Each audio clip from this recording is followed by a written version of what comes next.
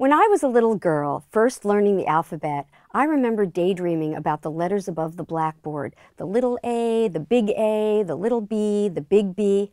I loved all the shapes of the letters. Each one seemed to have its own personality and story. In my imagination, the big B was someone struggling to carry 2 overflowing bags of groceries home from the store. The big I was a soldier standing at attention. The little S was a small child rolling in the grass, perhaps with a puppy. We have known the names of the letters since we were children, but the parts of those letters have names too. And the environment in which letters exist has its own descriptive language. This is useful knowledge for any design professional. It makes it easier to communicate about typefaces and their characteristics. It also helps to educate your eye about the differences between typefaces and to understand the underlying structure of a typeface. First, let's look at the little world type lives in. We say that type sits on a baseline. The next important term is based on the height of the lowercase x. That is called the x height. Its body width is the invisible boundary around the shape of the letter.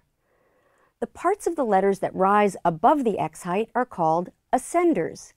The parts that extend below the baseline are called descenders, and together these are called extenders.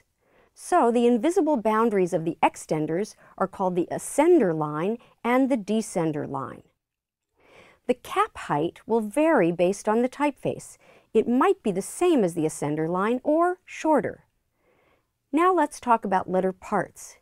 Remember, serifs are the little feet or extensions that are the finishing strokes of the letter forms. Here are some other common names for the parts of letters. All the rounded letters have bowls. Look at this B. The rounded part is called the bowl. The tall vertical stroke is the stem. Strokes that extend from the stem are called arms. We can see an example on this E. A lot of the letters are like body parts. See how the ear of the G sticks out like a real ear. Your spine has a curve in it, just like this S spine. And just like your shoulder, the shoulder on the M curves. The leg extends to the baseline, and at the base of the leg is the foot.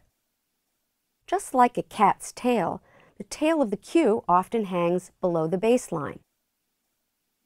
A crossbar is a horizontal stroke in the middle of a letter, like this one on the A.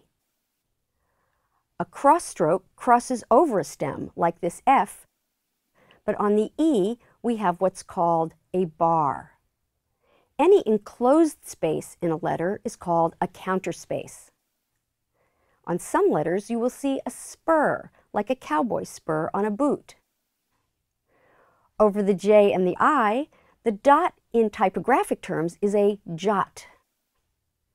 The end point of a letter is called a terminal, and the terminal of this F is also known as a beak. The G has a nice loop, and the connecting stroke is called a link. When two strokes come to a point, like in this A, it's called an apex. Here you can see the capital M has 2 apexes. I also want to point out common names for the forms of the lowercase a and G. They can be single story or double story. One more term relating to letter parts is ligature. A ligature is the connection between a specific pair of letters, or in some instances, 3 letters.